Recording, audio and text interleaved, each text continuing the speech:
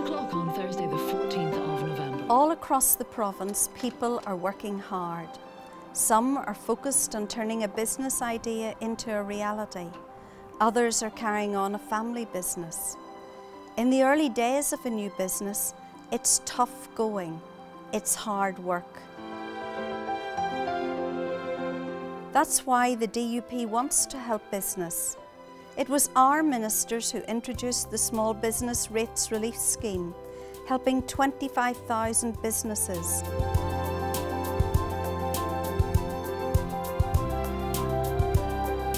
We're opening up new markets and we're challenging the banks to improve lending. In our health service, nurses, doctors and support staff work around the clock. In many cases, they go beyond the call of duty. That's why we've recruited 500 extra nurses to ease the pressure. We're spending 75 million on the hospital in Omagh, 56 million on a cancer unit in Londonderry, and over 200 million on the Ulster Hospital. We've also introduced reforms to cut waiting times.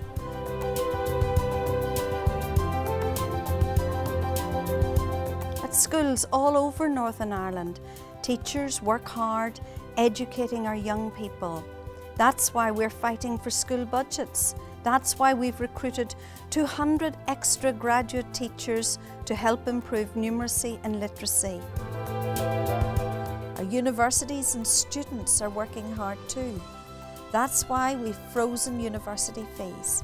We're working hard to keep our brightest and best in Northern Ireland. We don't forget the young families who are working hard to pay their mortgage. We know childcare is expensive. That's why we're investing £10 million creating 8,000 affordable childcare places. We've also ensured Northern Ireland has the lowest household taxes in the United Kingdom.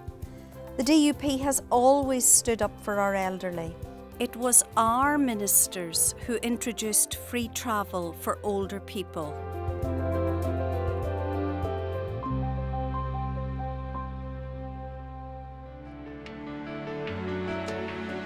Whether it's in Westminster, Brussels, Stormont or your local government council, the DUP is working hard to keep Northern Ireland moving forward. This weekend, I'll join with hundreds of other DUP members and supporters at our annual conference. Our slogan will be, "Working hard for Northern Ireland." Over the next 2 days, we'll discuss matters such as jobs, housing, education, health, dealing with the past and a raft of other policy issues.